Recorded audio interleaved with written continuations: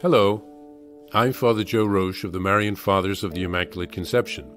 Thank you for joining us as we continue with our year-long journey reading the diary of St. Maria Faustina Kowalska from beginning to end. Today we take up from where we left off, beginning with diary entry number 1035. This evening, a certain young man was dying. He was suffering terribly. For his intention, I began to say the chaplet which the Lord had taught me. I said it all, but the agony continued. I wanted to start the litany of the saints, but suddenly I heard the words, "Say the chaplet." I understood that the soul needed the special help of prayers and great mercy, and so I locked myself in my room and fell prostrate before God and begged for mercy upon that soul. Then I felt the great majesty of God and his great justice. I trembled with fear, but did not stop begging the Lord's mercy for that soul.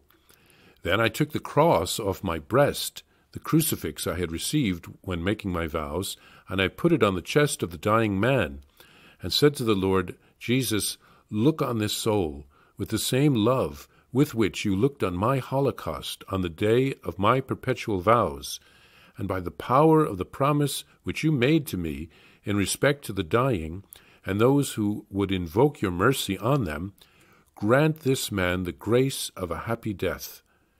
His suffering then ceased, and he died peacefully.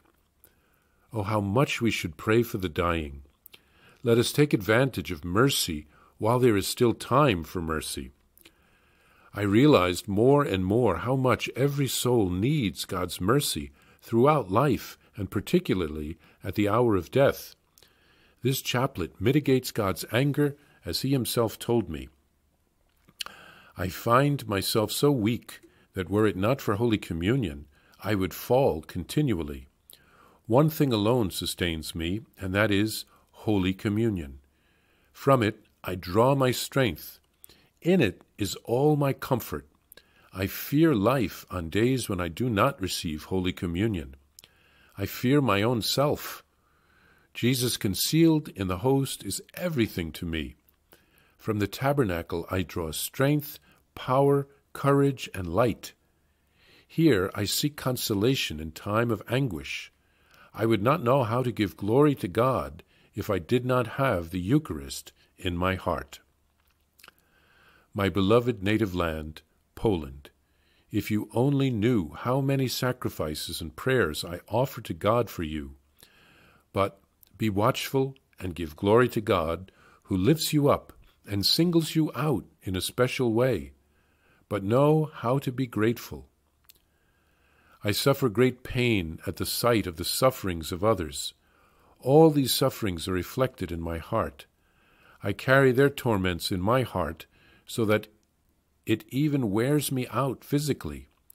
I would like all pains to fall upon me so as to bring relief to my neighbor.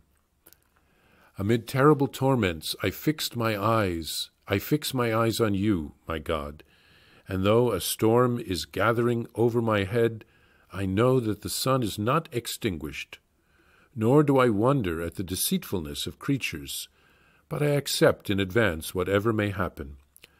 My lips are silent, while my ears are satiated with derision.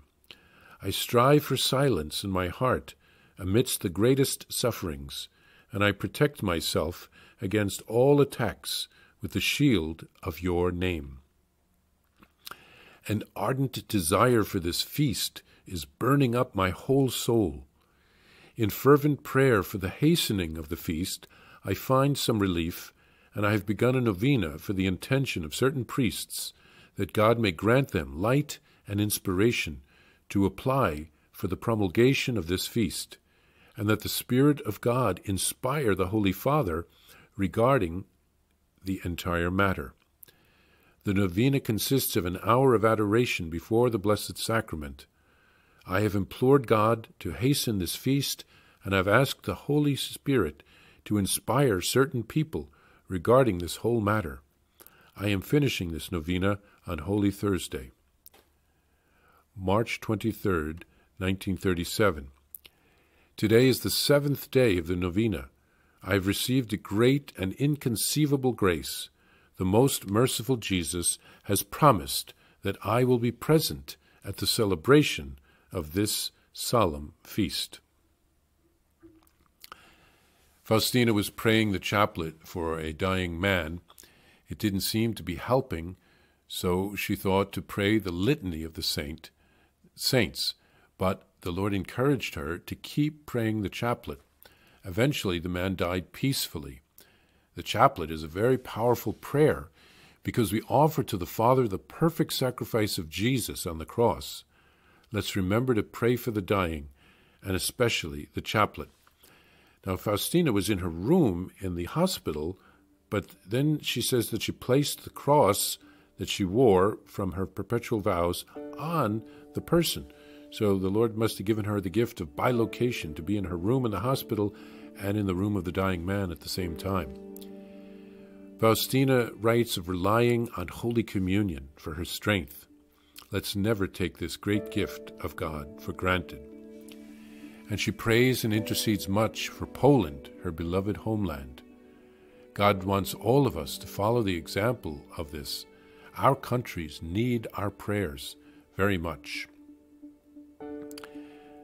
Then Faustina is very compassionate, and she suffers a great deal when she sees the suffering of others. So she takes on their burdens so that they can be freed from their pains. When she experiences trials, she fixes her eyes on the Lord. And she prays for the feast of mercy. It was proclaimed finally by St. John Paul II in the year 2000, 61 years after her death. So much prayer was needed. Now, of course, there were celebrations of Mercy Sunday in an individual way, but John Paul II proclaimed it for the whole church throughout the world. And so she was present on the feast in some way. We know she was, during her lifetime, there was an initial celebration, and she was probably present for that. But no doubt she was present spiritually at St. Peter's in Rome when John Paul II proclaimed it as a universal feast for the whole church.